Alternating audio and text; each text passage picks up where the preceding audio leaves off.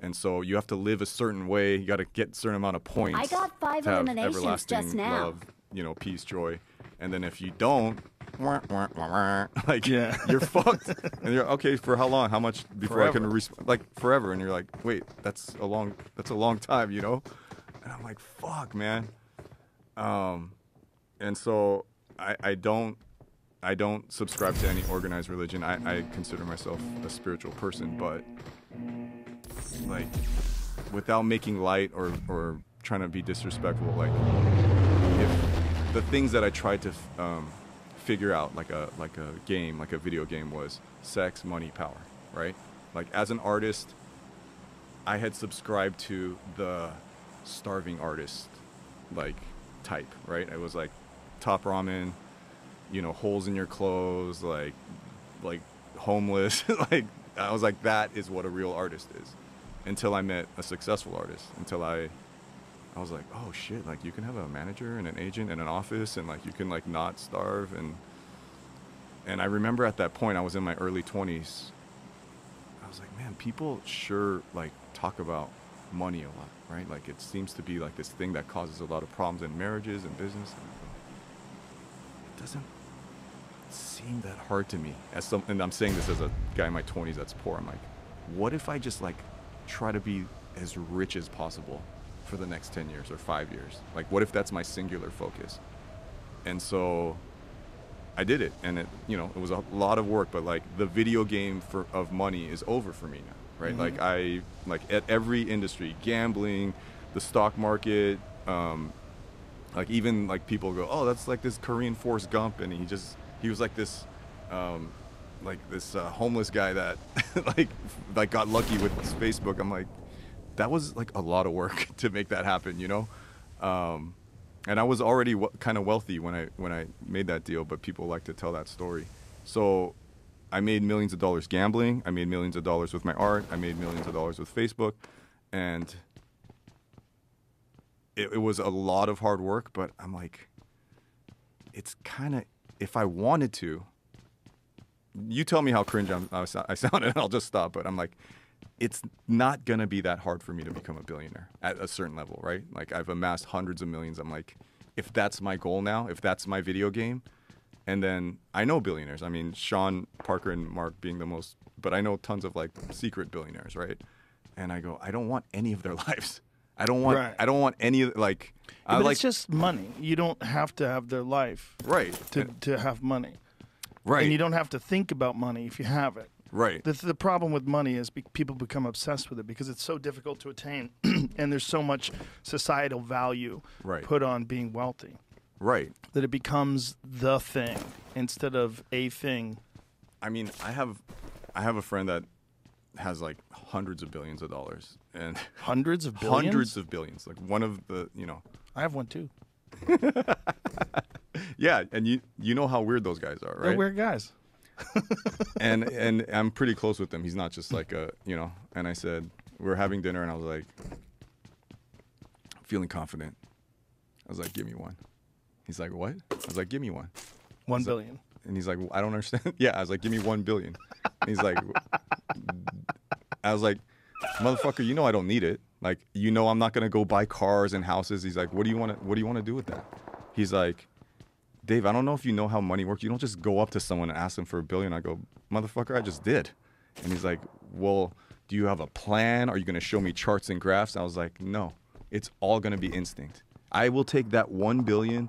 And he's like, dude, you got to come to me with, like, I'm not saying no, but you got to have a better, you know, you got to have, like, how you going to, I go, I promise you, I will spend it like the most irresponsible possible. Like, it'll be like exactly, because most of these people that have billions, they're like geniuses, and they spend, everything is down to a fraction, and they just grind and crunch numbers in their brain. And that's not how I think. I think very abstract.